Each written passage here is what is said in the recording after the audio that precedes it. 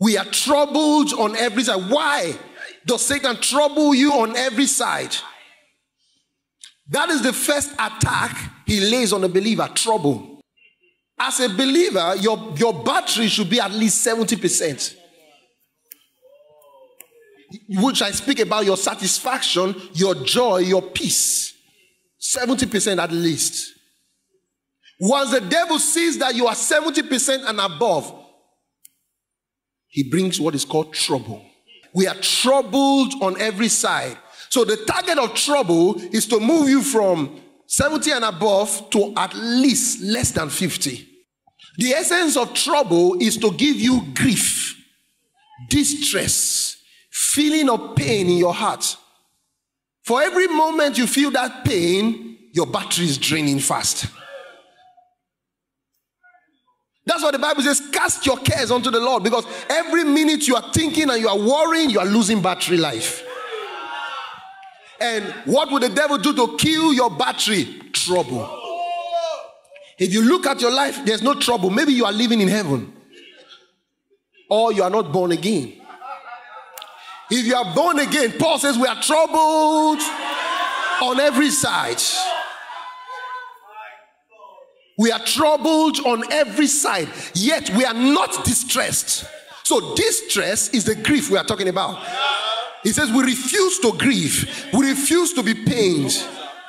That's the essence of the trouble. We are troubled to be distressed. The essence of trouble is for you to be distressed. But Paul fights back. We are troubled, but we are not distressed. So if you look at the word distress, you find the word stress. So what does stress do? It kills your battery life. It weakens you. And you find yourself falling below 50. And that's the problem. There are many powers you have in your life that cannot operate on low battery. For instance, let me tell you what I'm saying. You can't do video recording on 5% battery. You start the video camera, it goes off. You start the video, it tells you can do WhatsApp. Yes. But you can't do video recording because the battery level you have can't sustain that. There's a battery level for prophesying. There's a battery level for praying.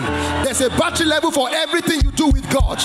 And the devil wants to weaken you so that he can restrict you to only few things. Sit. We have not started. Let's go into this stuff. We are troubled on every side. Go back to my scripture. But how do you fight back? Refuse to be distressed. Refuse stress. Refuse pain. Refuse despair.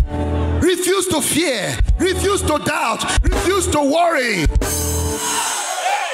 We are troubled on every side. Give me 2 Corinthians 7 verse 5. Look at scripture. For when we came to Macedonia, our flesh had no rest. We were troubled on every side. Look at that. We were troubled on every side. Without, we're fightings. Within, we're fears. This is what many times pastors face that people don't understand. And even you face the same thing. Trouble on every side. From outside and from within. The devil knows how to attack you from outside. With what? Fightings. So here you are. There's a problem in the company. Your wife and your sister are fighting. Your father and your mother are fighting. There's just different issues, fightings. Within, uncertainty, that's fear. You're not sure about the future. You're not sure whether your marriage will happen. You're not sure whether your marriage will be sustained. You're not sure whether you can pay staff next month. Within, fears. Without, fightings. He's pressing you from within and pressing you from without. There is only one reason to bring you into despair. Go back to my slide.